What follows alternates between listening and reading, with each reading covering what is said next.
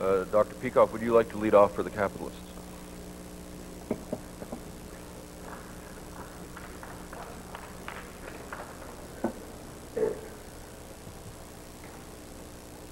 I just want to say that I regard the welfare state as an abomination, as morally evil. I do not base morality on the Sermon on the Mount, and I do not put forth a moral case in terms of the lame, the halt, and the blind.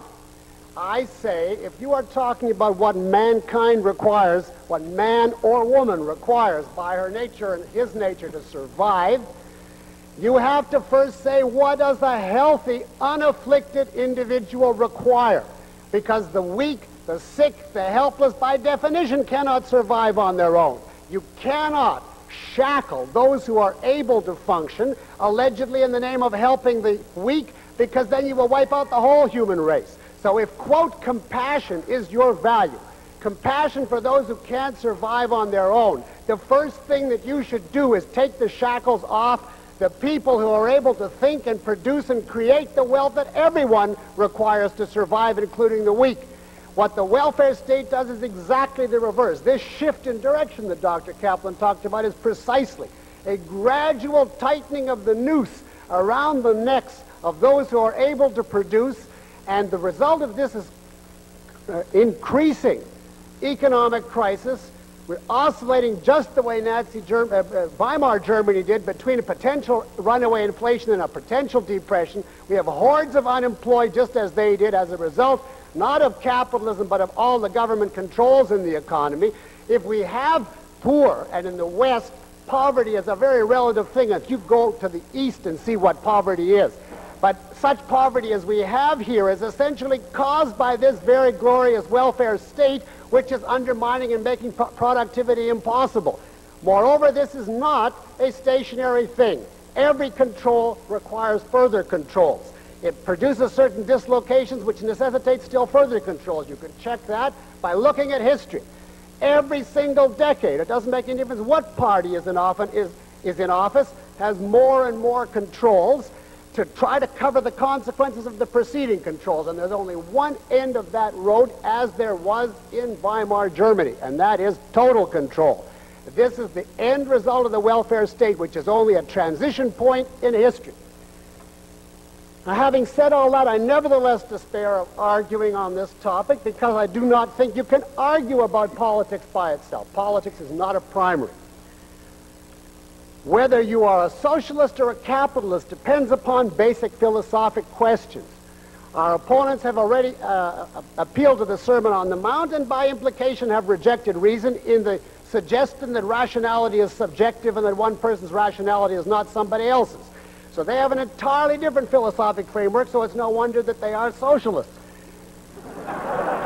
It also happens to be the case that the thing is entirely rigged against us, because the universities in this country and in the United States are entirely skewed in favor of the two ideas that socialism depends on, namely the rejection of reason and the insistence on self-sacrifice. That absolutely dominates.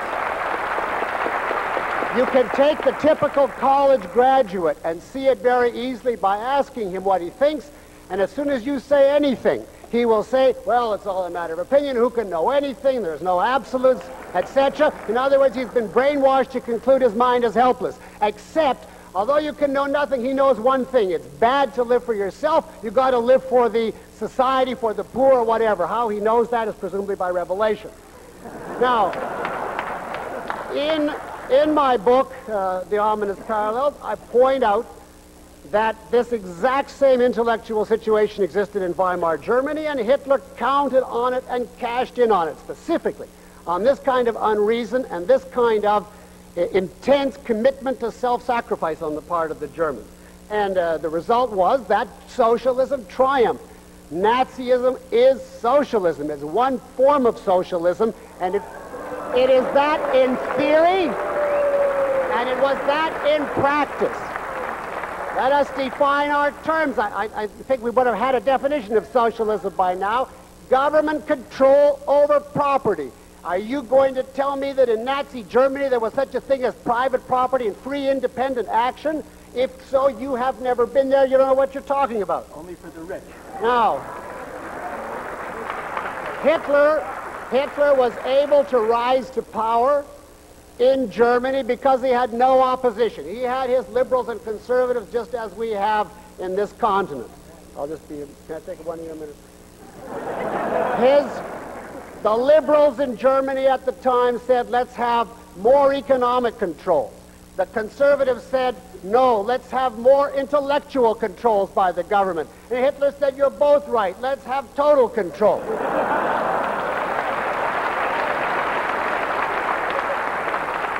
The only antidote to this development is somebody who says, let's not have government control. Let us stand up for the rights of the individual as absolute to his life, liberty, and the pursuit of property. Regardless, he has no obligation except to live as a rational being.